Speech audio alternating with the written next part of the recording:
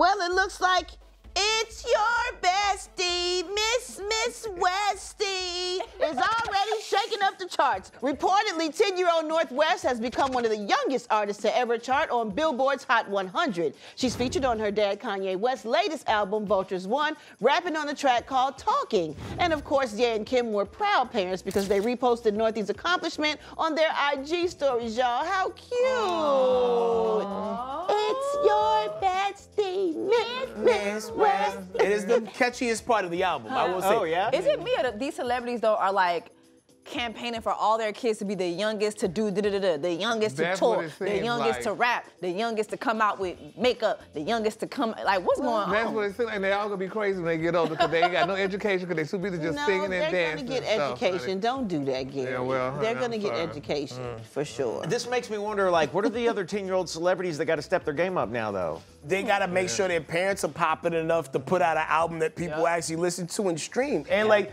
I don't know if you've seen any of the live rollouts that they did where like they would bring the artists out that was on the records. Like North was like tearing the stage up when she was doing her part. She's gonna be the first person to curse on a Kids Bop song. I'm telling calling it now.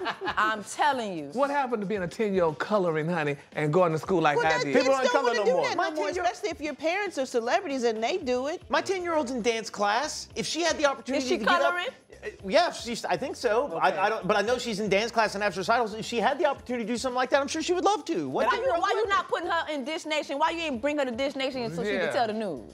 I didn't even know you had a 10-year-old. Niece. I'm sorry. I said, damn, you been... I'm sorry. I got 5 nieces. A lot happened in the week you were gone. I'm like, yo, I wasn't gone that long now. They came and found me, Brad. Damn. Hey, don't forget to hit us up on social media. We're on all these platforms at Dish Nation. We'll see you there.